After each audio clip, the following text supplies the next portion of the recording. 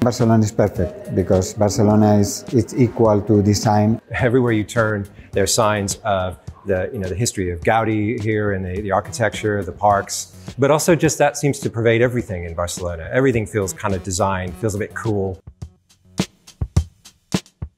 OFF was born in Barcelona, basically because I lived in Barcelona and studied in Barcelona, so it was the easiest choice to organize it in Barcelona.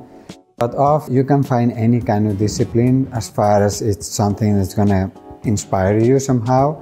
So we have people from graphic design, editorial design, interactives, illustration, 3D, motion design. For us, motion graphics and motion design, it's really important and it's really present on the festival.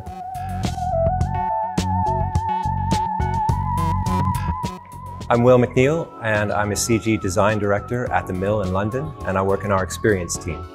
Hello, my name is Sirbu. I am one of the co-founders and creative director at XK. And I'm Lukas Vojir. I'm the other co-founder and a creative director as well. Hi, my name is Moritz Scwwind, and I am co-founder at Entagma. My name is Vincent Schwenk, and I'm a 3D designer, and I also have a studio which is called Vivian. My personal design philosophy is that whatever you're doing, it should mean something. Whether you're telling a story or just trying to get an idea across, don't make something look amazing just for the sake of making it look amazing. Tell a story and make sure that I'm getting across the most important part, which is that human connection. I'm not just trying to make something impressive or cool, I'm really trying to communicate with other people.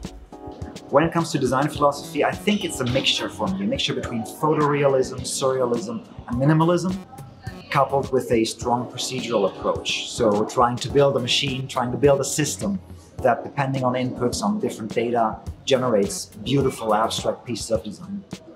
When we design, we have some initial parameters that we start with in initial concepts, but so much of it is this dance with the software itself and experimentation and lots of R&D. And it's almost this infinite loop of design, R&D. R&D influences your design back on and sparks new ideas, and then you can polish and develop further. So it's a very R&D driven process, and which is very natural and spontaneous and fluid. I always like to focus on graphical approaches and flat designs, but in addition to that, I always love to add these realistic tastes of materials and textures, and often I work with very organic shapes and the simulations are very soft and smooth. It allows me to do what I want to do. And I think that's one of the most powerful things about using Houdini is when you sit down to make something, you know you're going to be able to make it. You're not going to run into a wall where it can't do something. There's always a way in Houdini. I think the other thing is that Houdini has allowed me to branch into a lot of different types of animation and content creation that weren't really available to me before. So that's things like getting involved in data-driven design, interactive design. And for me, that's opened up a whole big kind of world of possibilities for storytelling. Houdini can be very liberating in that it allows you to do anything that is in your head as long as you can wrap your head around Houdini, which is the constant struggle I think both of us still face to this very day. But it's this adaptability, this hackability, this openness of the system that does not lock you in certain ways of thinking or certain ways of designing that is so valuable for me. Because we do so much R&D in the process, and the philosophy is really kind of pivots around that.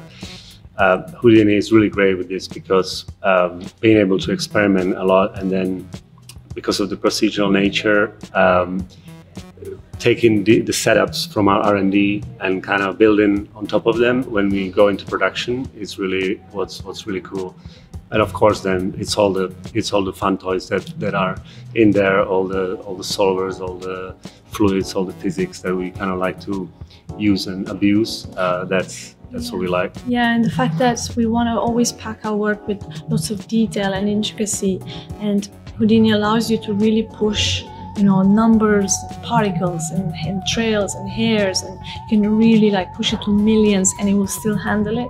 And I think that's what's beautiful, that you're not frustrated by things being too slow. You can just like really ramp things up and create something that's very complex, and you can layer on top of it and layer until you achieve this like very like, complex and mesmerizing sort of at the same time.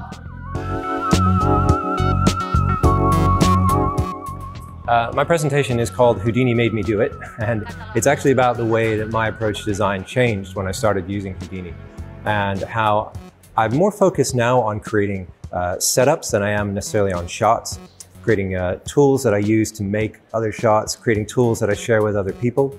So my whole sort of approach to design, which used to be largely about making single shots or thinking about, you know, what's going to happen, you know, in the camera at one time, I'm now thinking about something that's going to have a life, something that might exist in many shots or across a whole series of things, or actually something that I'm passing on to someone else that's going to change depending on how they use it.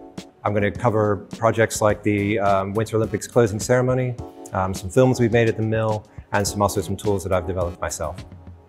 So our presentation here at OFF will be us interacting and haggling out what it means learning Houdini as a designer and teaching Houdini as a designer, which both has its challenges and its ups and downs. So I hope that we can take this audience that's here on a journey that allows them to be not scared of Houdini but embrace it. I think which is quite interesting for the audience, because I'm coming from Cinema 4D and I have this really design background, and other people can relate to my questions and my problems.